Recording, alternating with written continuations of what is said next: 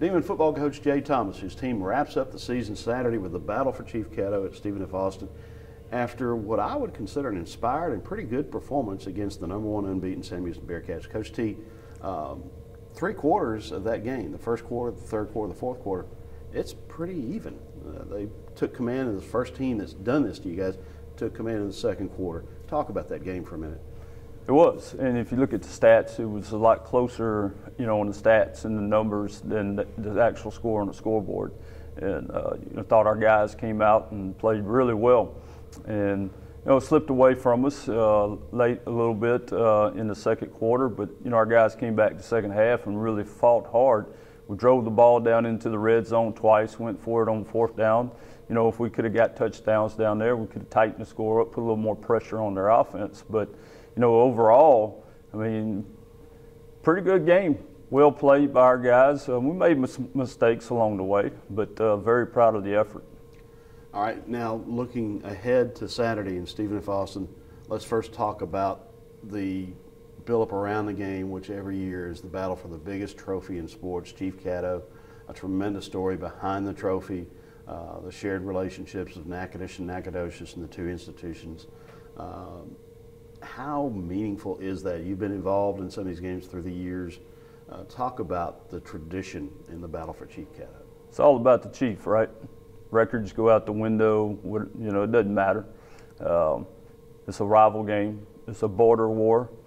Of course, the chief is on the line, and since we've been here, we've been able to win the chief 2 out of the 3 years. We got the chief here with us, and we got to plan on bringing the chief back. And it's very special. It is playing for largest trophy in the country, and it's been around for a long time. The history of it. We're going to be educating a lot of our new players of what this means. We'll start that education process tomorrow. We'll get back together. Really feel like our team's moving late. Picking up some of the injured guys back a little bit. Now some have cast on and those type of things, and they're playing. Special guys, they really are. A special group, fighting through all of this year and giving us, a chance to compete. But yes, this is a big game, and it's a great way to go out, to bring the chief back, for our seniors and to finish our season up strong. All right, let's talk specifically about Stephen F. Austin. You're just getting into game prep, but I know you're very aware of Coach Clint Conk. Mm-hmm. His son is an outstanding quarterback, been an all-conference quarterback in this league, and they have a lot of other good players as well. They do. Coach Conk's been very successful. UCA and what he did up there, and he left that program solid ground. Hadn't changed a bit, and now he's down at and trying to implement it down there. He's only been there, I think it's 3rd year. You see the change in type of personnel that he wants. A lot of these guys are young. His son Zach is the quarterback. He's a big guy, he's 6'6", he can run.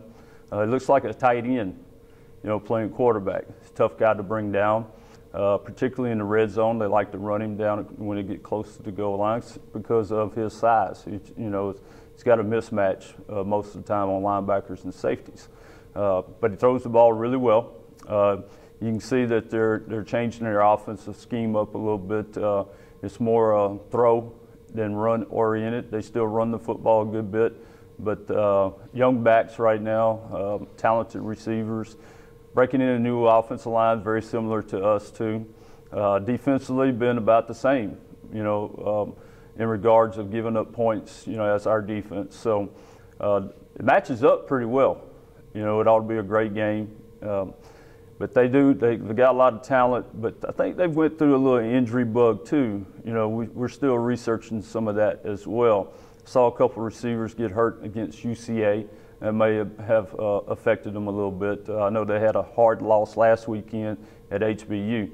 So we know they're going to be ready to play. This will be their seniors' last game, playing at home. And then it's us, Northwestern, coming over and the chief on the line. So we know they'll be ready.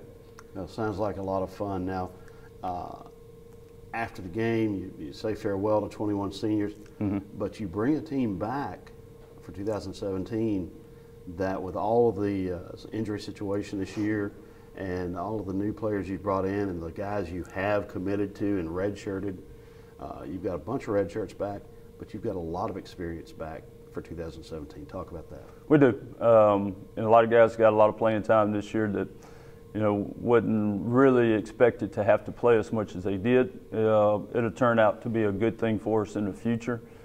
You look at how many guys are going to letter this year. I think we had it, and you had it at 59, somewhere around there. That's pretty big. And then, of course, getting the injured guys back in spring ball, that'll be important for us.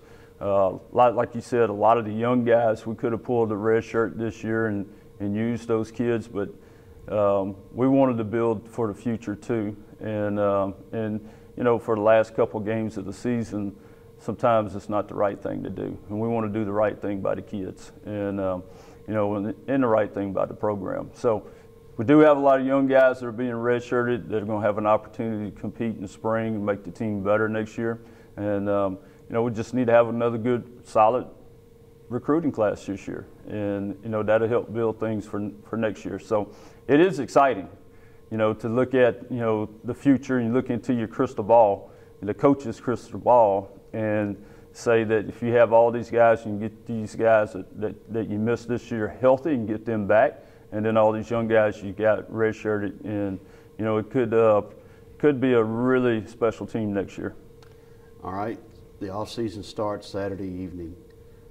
You've been involved in 2 wins with Chief Caddo, and one that we lost over there 2 years ago at the last moment. What is the difference in having the Chief in the off season and not having the Chief in the off season? Man, it's just when you walk in the building, you just get used to seeing the Chiefs, standing there. And it's very deflating.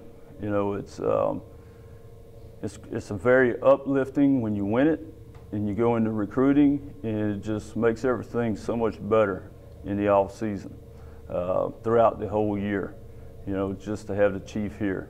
And it means more to everyone, and particularly us, because of what we do. We do this every day, and I know it means a lot to our fans and our alumni and, former players that's played for this trophy before. And they understand, the guys that coached and played here, they understand.